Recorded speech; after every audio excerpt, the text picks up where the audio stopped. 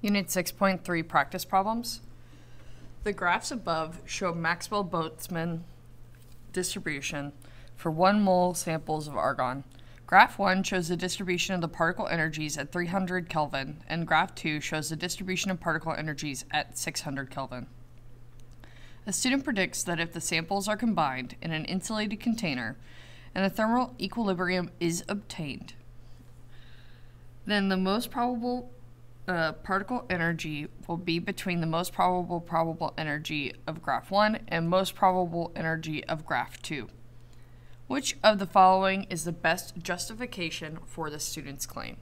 So we are saying that if we were to combine these two samples, when they reach equilibrium, we will end up with something in the middle between these two graphs. And that is going to be due to the collisions of the particles that are within these containers, and that is going to redistribute the overall energy of each container into some sort of net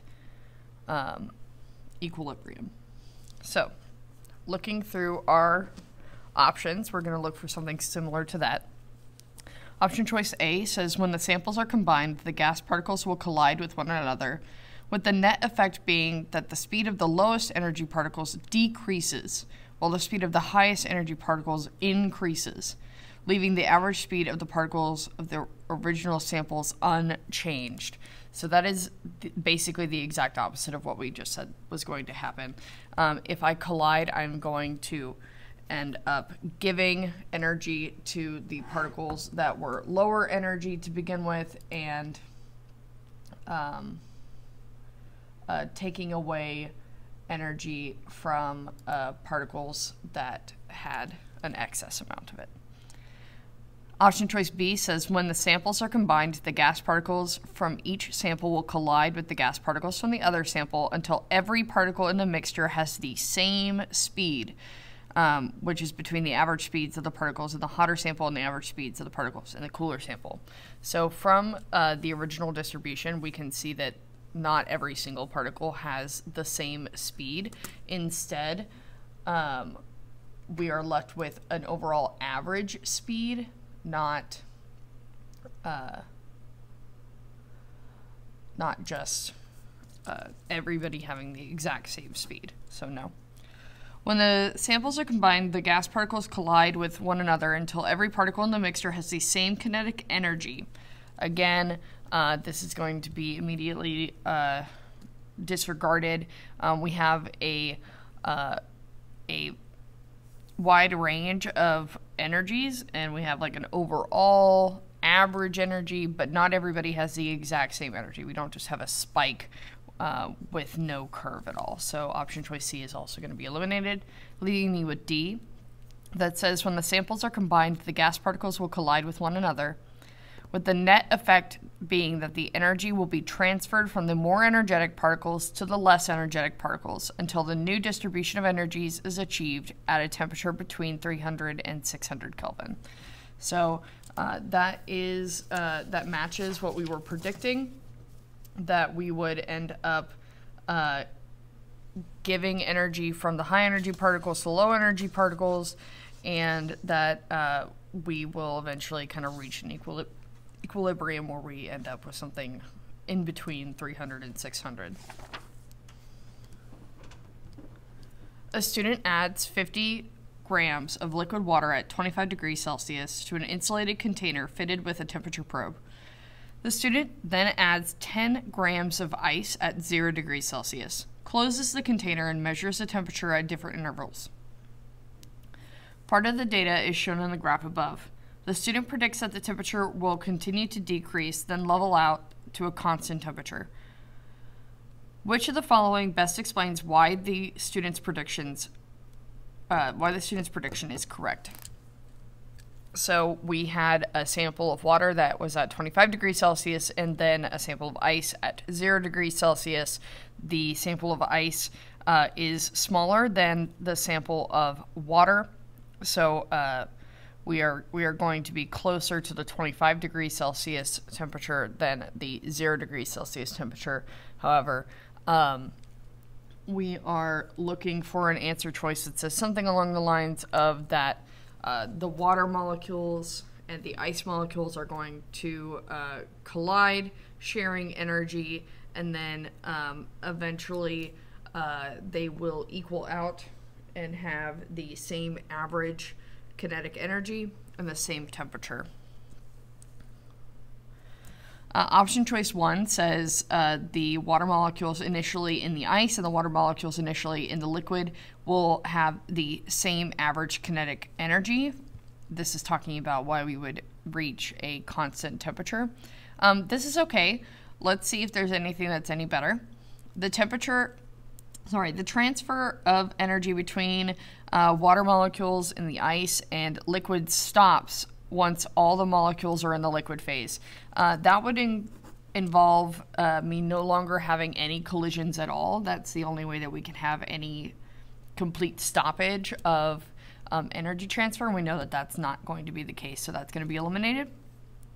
Once all the water molecules are in the liquid phase, the individual molecular speeds either increases or decrease until all particles have the same speed. Particles are not going to all have the same speed. They're going to have an average speed, but not every single particle is going to be going at the exact same speed, so no. Once all water molecules are in the liquid phase, collisions between them virtually stop as they reach an equilibrium distance from their neighboring molecules. No, we continue to have collisions even when we have reached an average or an equilibrium. So that's going to be eliminated as well, leaving me with answer choice A being the only answer choice that makes sense. A piece of iron at 25 degrees Celsius is placed into water at 75 degrees Celsius in an insulated container. A student predicts that the thermal equilibrium is reached, that when the thermal equilibrium is reached, the iron atoms, being more massive than the water molecules, will have a higher average kinetic energy than the water molecules. Which of the following best explains why the student's prediction is incorrect? So this is going to be incorrect because the thermal energy is directly related to the kinetic energy, and so once they reach their equilibrium and they are all at the same temperature, they are going to have the same thermal energy, and therefore we can extrapolate out into being the same kinetic energy. So we'll look for something along those lines. Option choice A says at thermal equilibrium, the less massive water molecules would have a higher average kinetic energy than the iron molecules because they are more free to move than the iron atoms. Again, no, we are going to have the same kinetic energy if we are at the same thermal energy. At thermal equilibrium, the collisions between iron atoms and water molecules would cease because the average kinetic energy of the particles would become the same. Again, no, collisions still happen. At thermal equilibrium, the movement of both iron atoms and water molecules would cease, thus the average kinetic energy of the particles would have to be the same. No, again, we have to continue having collisions. And then answer choice D says at thermal equilibrium, the average kinetic energy of the iron atoms cannot be greater than that of the water molecules. The average kinetic energies must be the same according to the definition of thermal equilibrium. That is going to be our best answer choice. Again, the thermal energy and the kinetic energy are interlinked, and so if we have the same thermal energy, then we are going to have the same kinetic energy. A 100-gram sample of a metal was heated to 100 degrees Celsius and then quickly transferred to an insulated container holding 100 grams of water at 22 degrees Celsius. The temperature of the water rose to reach a final temperature of 35 degrees Celsius. Which of the following can be concluded? The metal temperature changed more than the water temperature did. Therefore, the metal lost more thermal energy than the water gained. So let's see. So we have 100-gram samples of both the metal and of water. And the metal is going from 100 down to 35. And then the water is going from 22 up to 35. Okay, so the metal temperature did change more than the water did. However, the specific heat and the resistance to temperature change that water has doesn't mean that there was actually less energy involved. So that's not a great answer. The metal temperature changed more than the water temperature did, but the metal lost the same amount of energy of thermal energy as the water gained. This is going to be a very good answer. Whatever is lost by one system has to be gained by another. And so again, water has a very high specific heat, meaning that it has a very high resistance to changing its overall temperature. And while metal has a very low specific heat, it's a very good thermal conductor, meaning if you put it in something that is cold, it will become cold very quickly. Water resists that change as long as possible. However, the amount of energy that is taken to change the water is the energy that was given off by the metal. So that is a good answer choice. Let's see if there's anything better. Answer choice C says the metal temperature changed more than the water temperature did. Therefore, the heat capacity of the metal must be greater than the heat capacity of water. This is the exact opposite of the case. We were able to change the metal's temperature much easier, and that was shown by the much larger change in temperature. D is the final temperature is less than the average starting temperature of the metal and the water. Therefore, the total energy of the metal and water decreased. That is not true. The water increased in temperature, so no. Okay, so answer choice B is the only answer choice that matches our understanding of thermodynamics.